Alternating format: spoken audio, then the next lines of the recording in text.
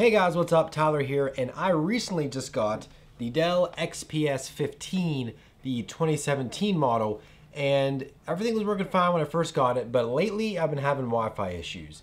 Now, unfortunately, this is kind of common for this line, and Dell continues to put the killer Wi-Fi card in their XPS line. No idea why. Pretty terrible decision. They must just have thousands of them lying around that they just need to use, or they have a deal lined up. But instead of wasting my time with Dell support, researching stuff up online for hours, my time is better spent doing other stuff. So I just decided, you know what, I'm gonna buy a Wi-Fi chip on Amazon and a $6 tool, and I'm gonna fix it myself. This video is in no way excusing Dell from this. This is unacceptable. Whenever you pay $1,500 plus for a laptop, you should get a good Wi-Fi card that works without you having to fix it or whatever. I have tried uploading drivers and updating drivers, updating Windows 10, all that stuff. Nothing works, so I just figured, you know what, quick solution, we're just gonna swap it out. And so the Wi-Fi chip that I do have is the Intel Wireless AC 9260. Look at that, that's all it is. That small little chip right there. And so I'm gonna show you guys how to swap it out. Again, this is the Dell XPS 15. Pretty much all the models are very similar. And so to do this, you need to make sure you have a small Phillips head screwdriver, and then you have to have a T5 Torx screwdriver. And please don't try to use a Phillips head and a Torx screw, because you're just gonna mess it up and strip the screw, and then you'll never get your XPS open. All right, so all around here are all of your T5 screws, and then under this flap right here, your Dell XPS little icon flap, where it has all your computer information, these are where your two Phillips head screws are. So I'll remove all these and I'll be right back. All right, now that we took out all the screws, what you have to do is just kind of work your way around the sides and slowly pull up the bottom part of the case, and it will just kind of pop off. And once you take it off, you get to see the wonderful inside of this machine. And so here at the bottom is the battery, and then up here at the top right, we actually have our Wi-Fi card. And so there's another screw, so I'm going to turn this around. We're going to zoom in the camera, that way you guys have a little better view. So like I said, right here is the actual Wi-Fi card, and we have one tiny little screw that's kind of holding it in place. And so we're going to undo this. I have to set this down so I don't drop it and lose everything. So we're going to do this. This is kind of what holds it down. Set that to the side. And so make sure you don't have any static electricity going on, because you can fry a lot of stuff very easily. And so here, like I said, is the card. And then if you look, see, we'll flip it back around so you can read.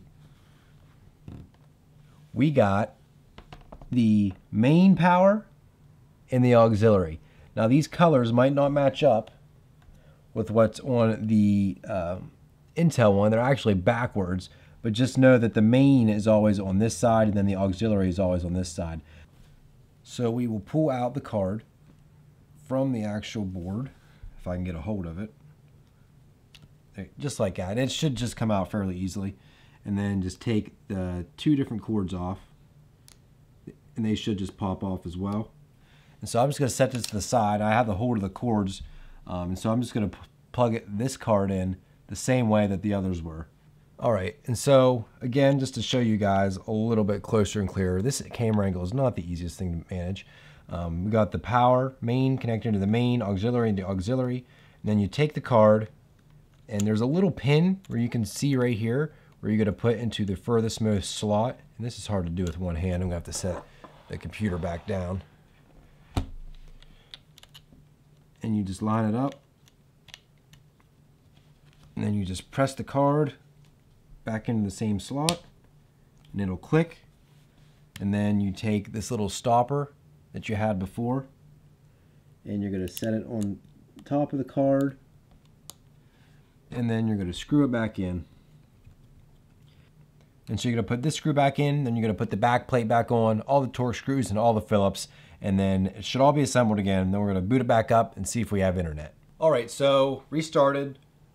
Word of advice: download the Intel drivers before you take out your old card, not after you put the new card in. You don't have access to the internet unless you can hardwire an Ethernet cable to your computer through USB-C or an Ethernet port. And in case you hear little squeals, Everly is now narrating this video behind the camera. We'll go to speedtest.net. Here we go. And we'll hit go. And we're off. Oh my, holy smokes. I'm getting speeds of 50 down. I never had that here before. With the old card, I was getting like 30 tops. And so this is proof that it works, and it works better than the killer card. So if you guys have any questions, put them down in the comment section below. I'll do my best to answer them.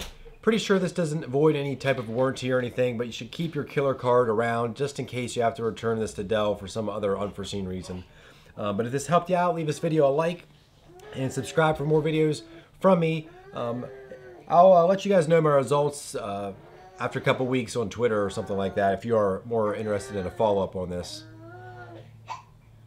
Oh, is that true? Okay.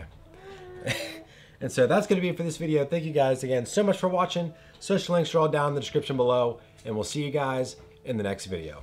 You and your hiccups. Yeah, there's lights. There's lights. There's a camera. You got to smile? Nope, there's lights. Will you smile if you have a computer? Oh. Yeah. Yes. Oh, let's touch the face. Yeah. Let's touch the expensive computer and hit all the keys at once. Oh, it's so fun. Oh, okay. Oh, now we're into the options and the menus. Okay.